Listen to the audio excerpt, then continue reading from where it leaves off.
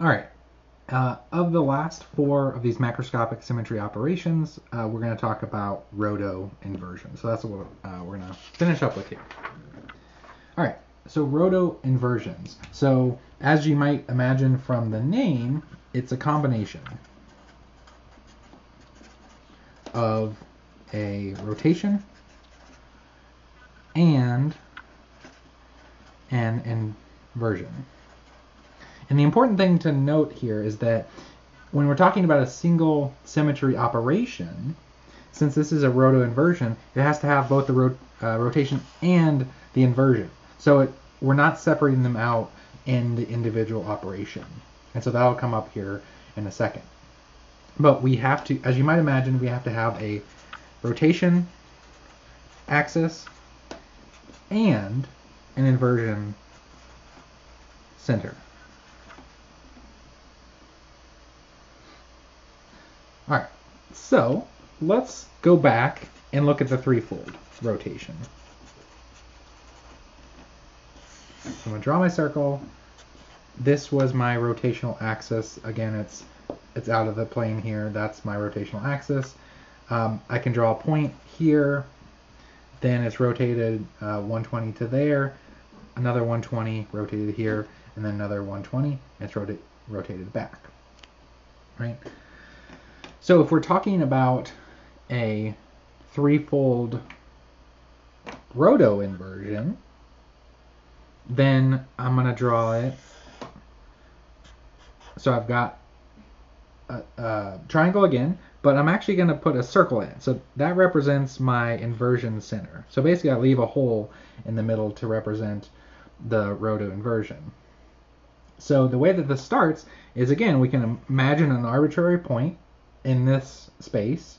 Our rotational axis is the same way that we've been talking about, and our inversion center is the origin at the center of this circle, or if you think about it in 3 dimensions, the sphere, right?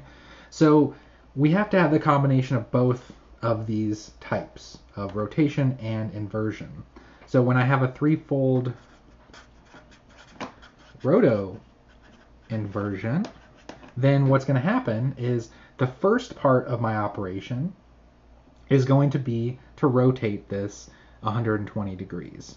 So I rotate it 120 degrees. That takes me to about right there. But this isn't the end of the operation because I have to have both, right? So I'm not drawing a point. Because before I do that, I have to invert it, right? So now this is the solid, so it means it's positive. So right now it would still be positive, but I'm going to invert it through the center over to this point, right? And in this point, it's going to be negative because everything is made negative with that vector that we talked about, right? So only after the rotation and the inversion do I draw a point, right? So that would be the completion of one symmetry operation. Rotation plus inversion to get me to this point. And then I can continue doing this until I become self-coincidence with the original point. So this would be my first point. Then I can do another rotation of 120. So that would put me somewhere right here. And then I would go through the inversion, so basically 120, and then invert. And since I'm negative, I'd still be negative here, so this is going to be a plus over here.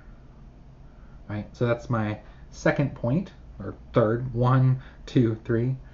So rotation, inversion, rotation, inversion. And I can keep doing that until I complete the diagram here. So in this case, if I wanted to keep going, I would rotate 120. That would put me here, and then invert, and I'd be back here, and this would be open circle. Rotate again, still open circle, and then going back here, they would switch and invert it, so it'd be positive here, and then rotate 120 and invert, and I would have an open circle here. So if I just kind of clean that up without all the markings here to show you what that looks like. All right, so I would have open circles, or sorry, solid circles here and open circles here. And that would complete all the rotations and get me back to the original point here. So if I keep following this, I'll get this appearance. And so this is a threefold roto inversion. We sometimes shorten this to just say 3. And then if we have a threefold roto inversion, this would be 3 with a bar over it for the inversion. But it's also, you can identify it by this symbol or also the 3 with a bar over it.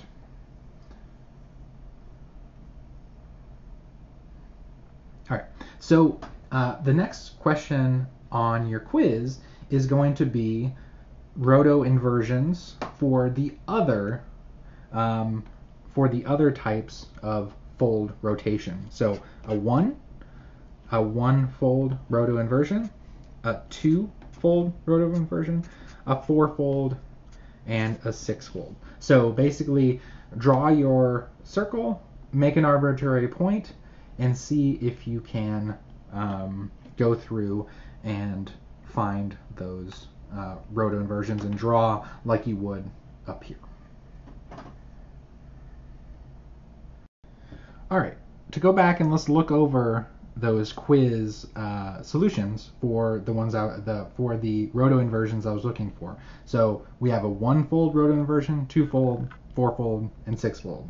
So I went ahead and drew the sort of circle that represents this drawing, a projection, the arbitrary point, this open circle. What we find out is that a 1-fold roto inversion is the same as an inversion center.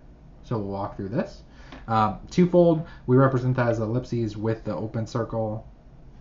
4-fold is this basically square with an ellipses, and then hexagon with a triangle for the 6-fold. So let's go through and just kind of work these out. So a 1-fold roto inversion, if you're thinking about the rotation, 360 divided by 1 is still 360. So essentially, I'm rotating all the way around back to the original point and then going through the inversion center. And so that's going to put an open circle. So I'm inverting through that point to over here, right? So this was a plus, this is a minus. So this is the same as an inversion. So we call it a 1-fold rotation roto inversion, but it's also just an inversion, because again, that 1 is the identity. All right, so let's look at 2. So now we have a 180 rotation. And so if we think about the 180 rotation, that would put a point over on this side. It still has the same positive, negative, so it's positive, but we also have to invert. And so inverting puts it back over here, but it's below the axis, so I draw an open circle. So then the second operation, to get back to the same point, I'm not there yet because one of the points is above this axis, one of them's below, so it's not the same point yet. So if I start with that and rotate again 180 and then invert, that's going to put me back at the original place. So a 2-fold has 2 operations here to get back to the original, but this is what it's going to look like. We have a positive and a negative point at the same projection in space here. All right, 4-fold, my rotation is 90, right? So that puts me, my rotation somewhere around here, right? But then I have to invert, so that's going to put me over here. And so that would be an open circle, because I'm rotating, still positive, but then I invert and it's negative.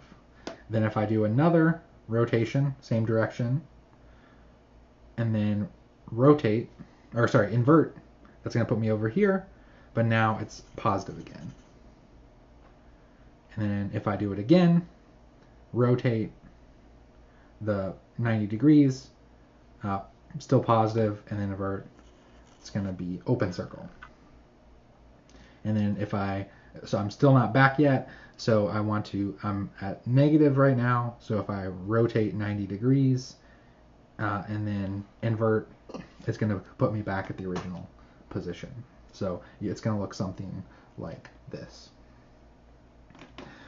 Lastly, if I do sixfold, we know that the rotation component is 60 degrees, and so that puts me at a rotation of somewhere, so counterclockwise puts me around here. I'm still positive, and then when I invert, that's going to be open circle. If I do another 60 degree and then invert, I'm going to be positive over here.